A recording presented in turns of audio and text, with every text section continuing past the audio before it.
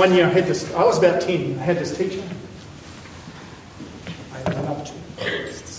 I was going to marry you. I was 10 years old, but that wasn't going to stop me. I was going to marry that woman.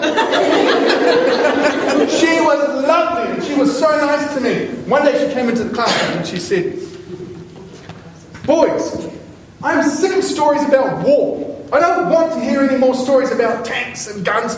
I've had enough. Give me something more. Girls, I don't care about lemonade rivers, marshmallow trees, or fairies. Give me something more." I looked at my teacher.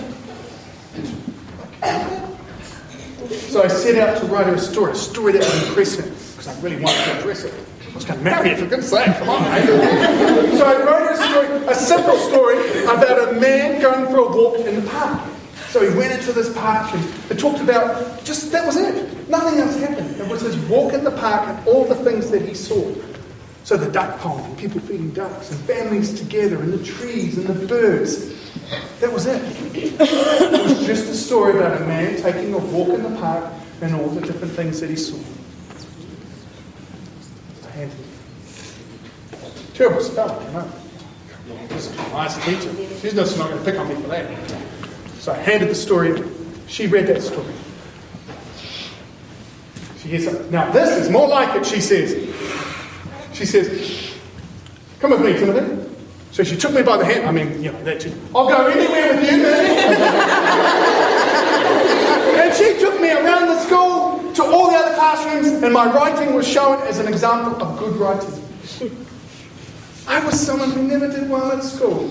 There were times I was hardly ever at school. And here was my writing being shown as an example of good writing. The spelling was terrible and all that sort of stuff. But man, I started to realise, wow, I've got some power here. So you can see who inspired my writing, can't you? It was teachers. I had some really golden, lovely, wonderful teachers who inspired me, who led me to believe that I was more than what was going on in my life. I thought everybody got hurt in their families. I thought that was just what happened. I thought mum and dad beat their kids and that was it. That was just the deal. I didn't realise that that didn't happen in a lot of homes. And I started to question. And I was at school one day and I started to question. And I was sitting next to a friend and I said to him, "Hey, does your dad hit you?" And he goes, "What do you mean?" "You know, hit you." "No, my dad doesn't do that. Your dad's not supposed to do that." And I said to him, "Last night my dad did me. It's a big lump under my arm." I was worried. You're not supposed to have big lumps under your arms. That's not right, man. Something's wrong. You know, so I thought to myself, something's wrong, man. This is not good. I think I might need help.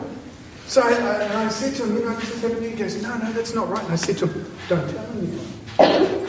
Because in my family, you shut your mouth. You don't tell anybody." Interval. We all went out to play, you know, have a good time. Bell rang, we come back into class, we're all sitting down, sitting at my desk. Where's my friend? Where's the teacher? My friend's not here. Where is he? The door opens, the teacher walks in. My friend walks in behind her. My heart just drops. It's like, oh, I thought I was going to be in trouble.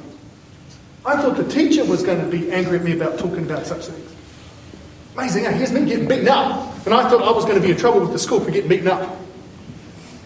And if they talked about it at home, of course, whoa.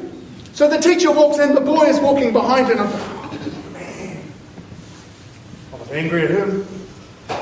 Shut your mouth. Why are you talking and telling others? She looks over at me. Timothy,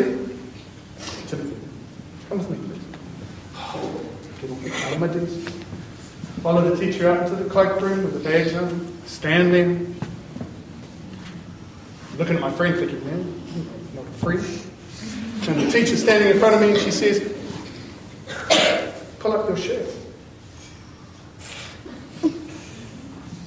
Pull up your shirt. So I pull my shirt, and this teacher, she puts her hand in, rubs it down, feels that little, and then all she does, just burst into tears.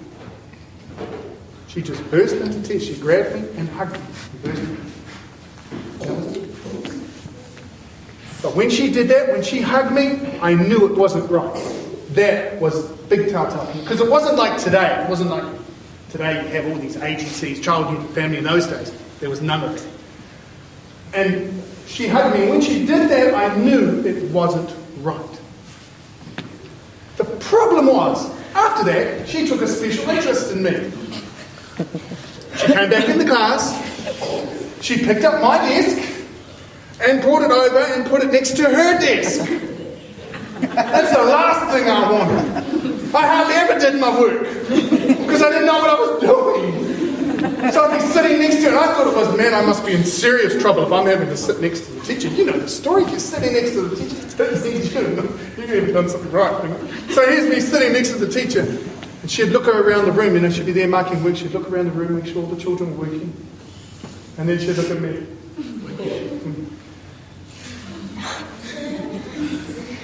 How are you going, Timothy? Fine? Yeah, fine? Bring your work over to me.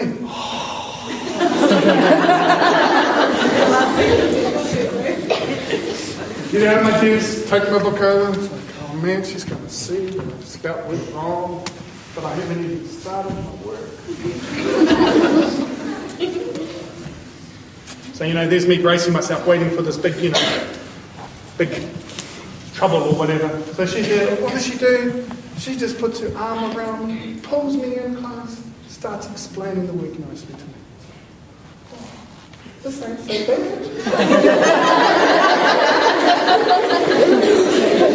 And in those classrooms when I had nice teachers, in those classrooms I excelled those years, I did really well. Other classrooms I didn't do so well. My family had a reputation, just not in the school, in the community. We were the Tipene kids, and well, they didn't say Tipene, mostly in those days they just said Tipene, the Tipene kids, instead of Tipene. I didn't even know it was supposed to be pronounced Tipene. A lady from Telecom told me.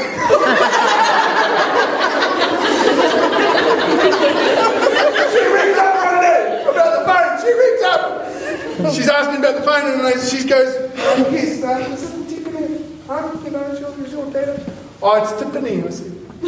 She goes, excuse me? Oh, it's Tipene. No, boy. Your name is pronounced Tipene. You need to pronounce your name correctly. It's Tipene. Now you say it back to me. Tipene. I was a teenager. She's teaching me over the phone. And at the end of it, now you make sure you say your name right, boy. You get that name right. Yes, miss. And then I'm going around saying Tipene.